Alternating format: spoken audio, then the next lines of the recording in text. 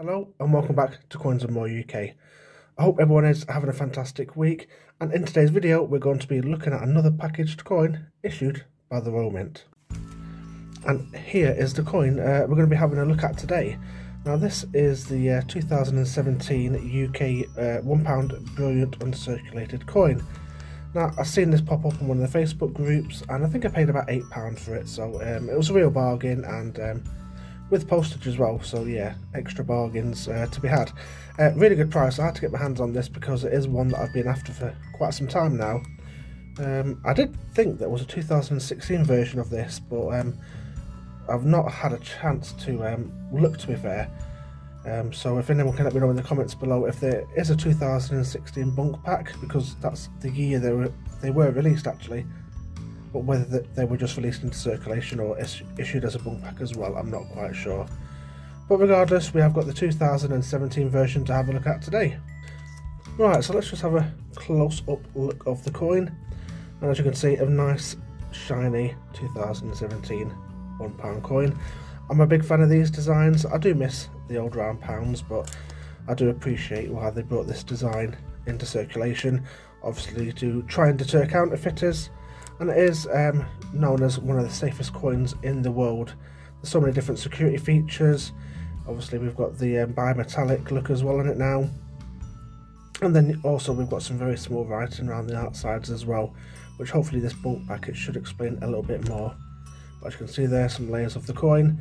And yes, there is some secretive security features in this coin. So yeah, good luck counterfeiters. Hopefully we won't see too many of these going around in fakes, but you never know.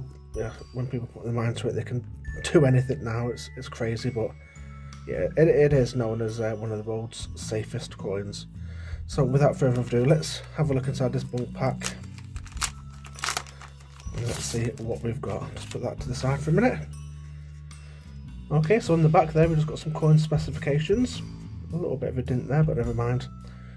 Denomination £1. It is funny saying that, the first £1 coin that I've ever reviewed. So we've got the weight 8.75 grams, diameter 23.03 millimeters. Obverse, of course, Jody Clark, and the reverse designer is David Pierce. And we've just got some more information here. So it says that the new 12-sided £1 coin is the most innovative ever produced by the Royal Mint. A showcase for the latest technology as well as time-honoured skills honed over the Royal Mint's 1,000-year history. It has been designed to be fit for the future, using security features that aim to safeguard our currency for years to come. That's really cool. I'll have a better look at the coin without the packaging there, and it's really nice. Always good to see a nice shiny £1 coin. Okay, so let's get this booklet open, let's see what we've got. So there's the obverse. And if you can see just slightly there, you can see a £1 symbol. There we go, you can just see it, hopefully you can. And then some nice illustrations as well. So designing the future, in 2017 we welcome the new 12-sided £1 coin into circulation.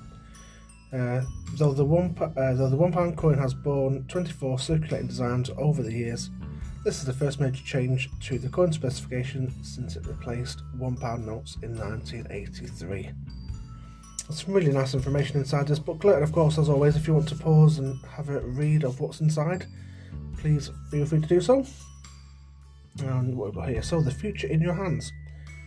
During his budget announcement in 2014, the then Chancellor of the Exchequer, George Osborne, announced it was time for a major change. Over time, the £1 had become vulnerable to sophisticated counterfeiters, and it was time to introduce a new 12-sided £1 coin that incorporated revolutionary security features to tackle the problem. And that's what I was just explaining earlier on. It is meant to be a really, really secure £1 coin, and it should be quite hard to counterfeit. And again, if you want to pause the video, have a further read of the information. And fit for future. And there we can just see, which I was explaining about before. We've got the date of the coin and very small print around the edges of the coin. So for the future, while the 12-sided shape may be familiar to people who recognise the old threepenny bit, Other features are the result of the most up-to-date minting technology. A bimetallic appearance using 2 different colours has been used in the production of £2 coins, but this is the first time it has been used for a £1 coin. Very nice. Let's have a look at the next page. So the design and the designer of course it was designed by a schoolboy. And it's David Pearce. Yeah, of course it was. So the design and the designer. David Pearce from Queen Mary's Grammar School, West Midlands, was just 15 years old when his coin design won the public competition. And it is a very nice design indeed. Fingers crossed it won't be too long before we start to see some commemorative £1 coins. It would be really nice to see some of them into circulation. And let's see what's on the other side. Okay, so we've got striking the balance. All coins strike a delicate balance between heritage and innovation, and art and engineering. The committee had to choose a design that would work well on the small canvas of the coin, especially when there would be 1.5 billion to strike initially, with more to follow. That's a lot of £1 coins. We've got 3 decades of excellence. 3 decades of excellence. There we go, I will get my words out. So the pound made its first appearance in Tudor times when Henry VII, or when I got it wrong, ordered the officers of his royal mint to produce new money of gold. His sovereign, struck in 1489, had a value of £1 sterling. The familiar round pound we know today was introduced in 1983 when Her Majesty's Treasury realised that £1 notes issued by the Bank of England were becoming too expensive to produce and had a short lifespan. And just there we've got a bit of history about the £1 coin. And then on this one we're just back to the coin specifications again. That's really cool. I've really enjoyed having a quick flick through that, and I will have a further read later. But there was some fantastic information in this booklet about the new £1 coin, and I'm really glad I've got this in my collection now. It's an absolutely cracking design, and I can't wait to see some commemorative ones released soon. Fingers crossed. Come on, Royal Mint, you can do it. Okay, so there we go. That is it for another coin review. If you did enjoy this video, please leave me a like, and of course if you want to leave me any comments in the box below, I'm always welcoming questions for me to answer. Of course, if you're not already subscribed to Coins and More UK, please feel free to do so.